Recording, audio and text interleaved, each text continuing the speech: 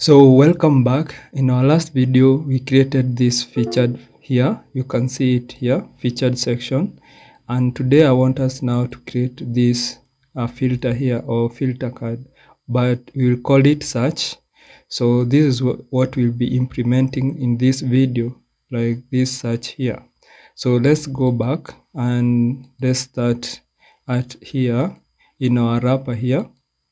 So in our featured here, so what I'll do, because as you can see here in this project here, this will be on top of everything, so we'll be using absolute position absolute. So what I'll do is that I'll create another div.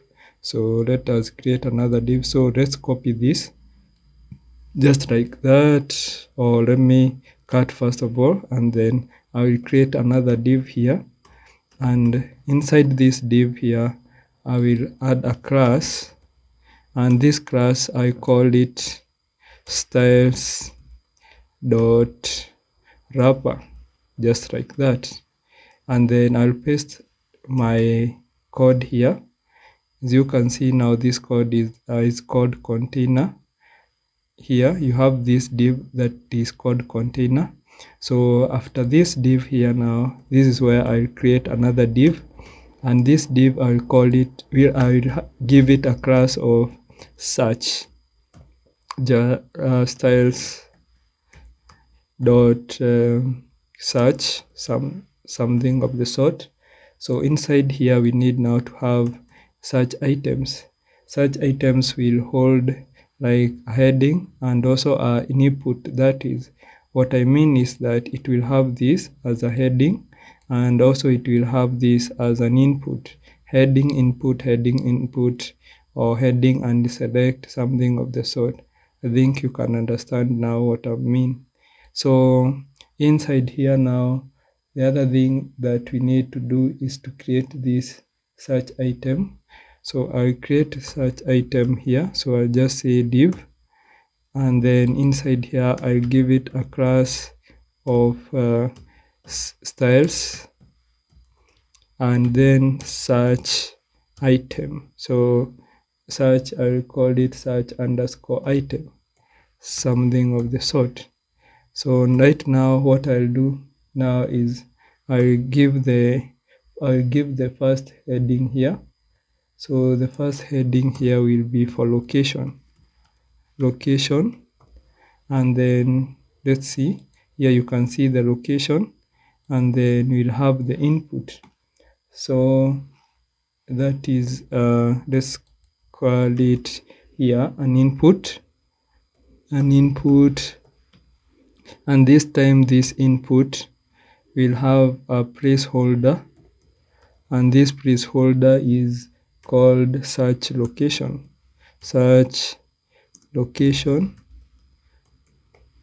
and then that is all. So that is the first one.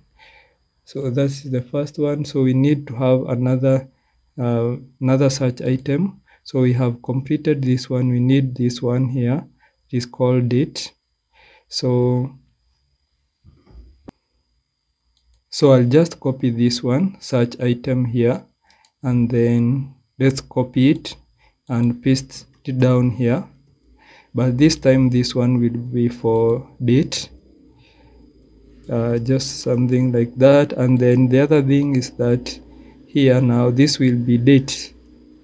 It won't be the type of text, so it will be an input of text, and here I won't have this placeholder here, so something of the sort. So the other thing is that we need to paste our search item here, and the other search item will hold price.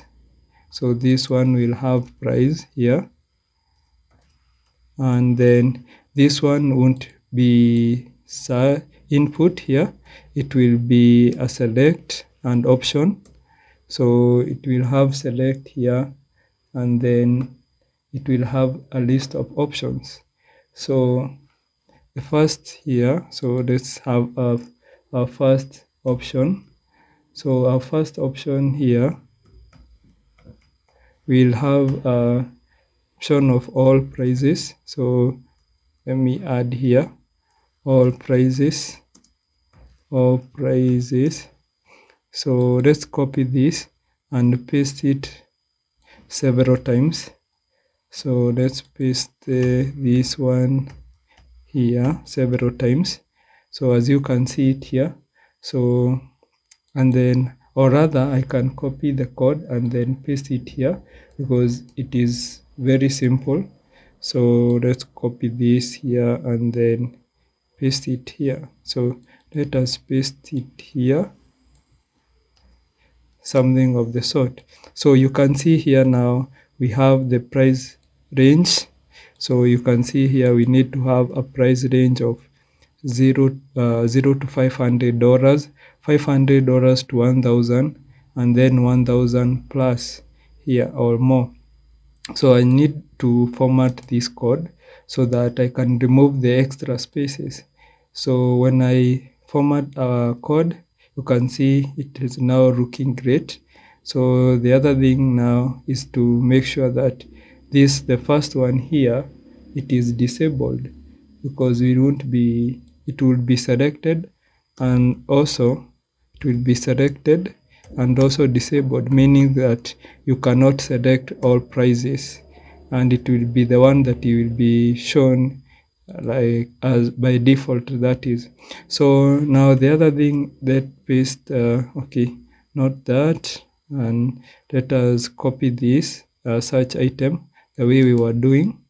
So copy this, and then down here let's paste it, and this time also we'll have rather I think we have enough.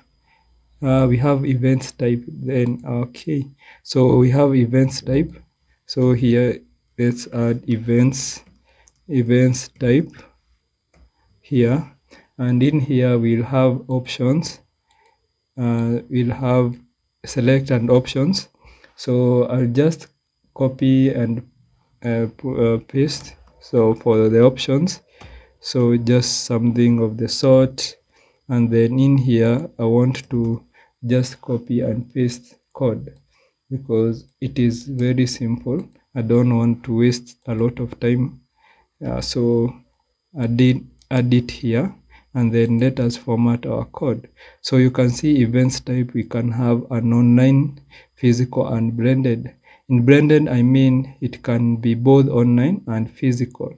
So now the other thing that we need to have is a button, because remember here, you can see here we have this button at the end here. So that's what we'll be also creating. So to create that, I just need to add here.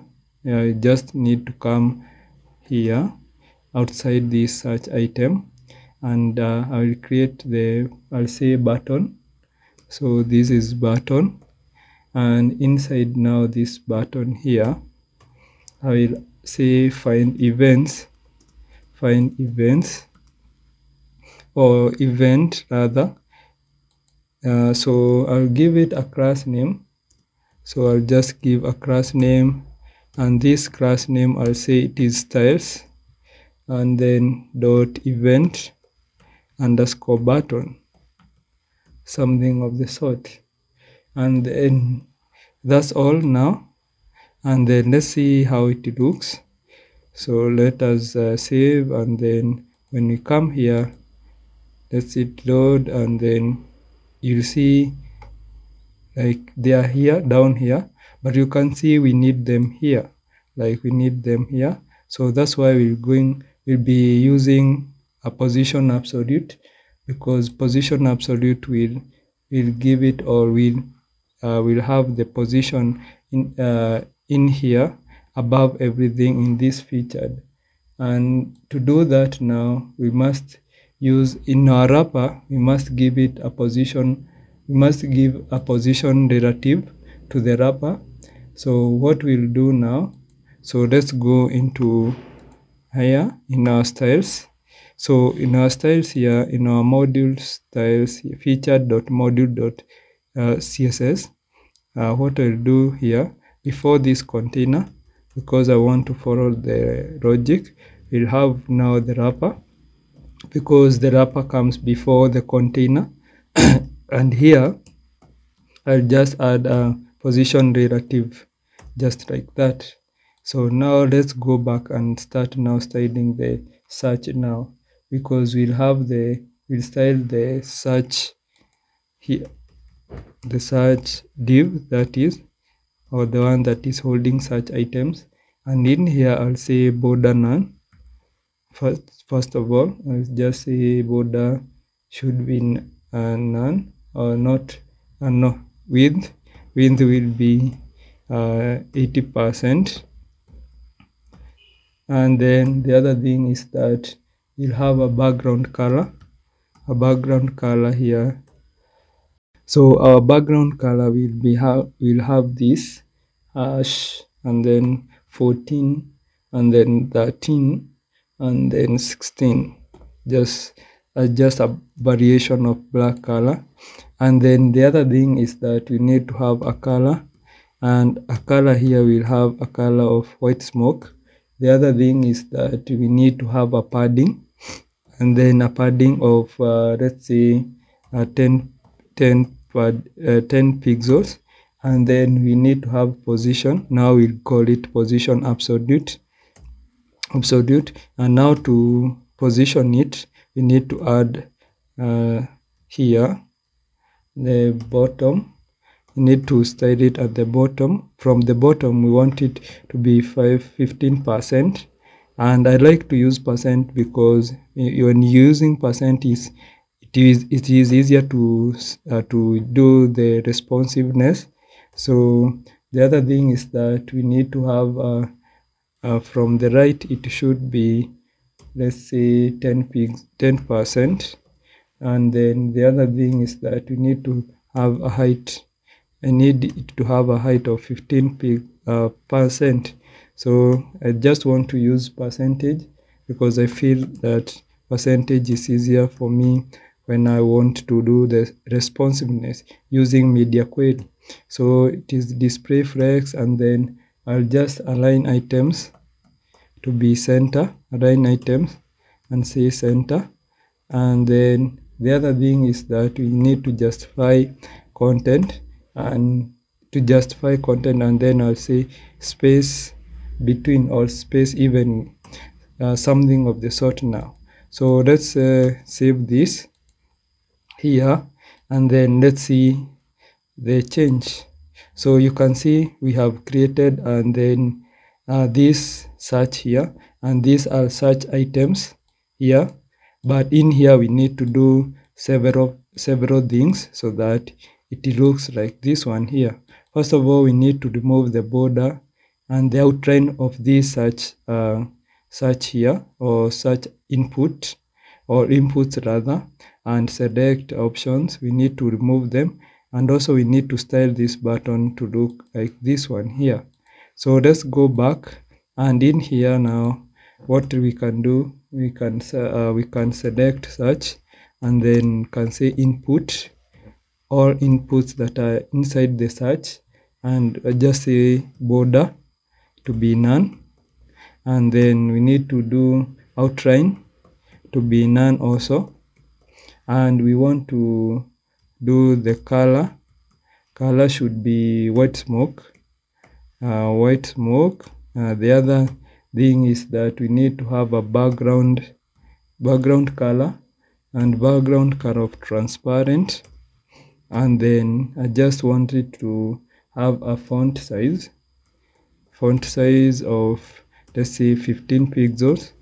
The other thing is that we need to have font weight of let's say 900.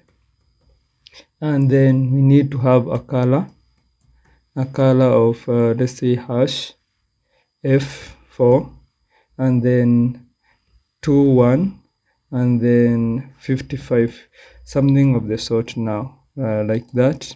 So let's go back and look at how it looks. So after it has saved and then reload, you can see now it's looking almost similar to this one here.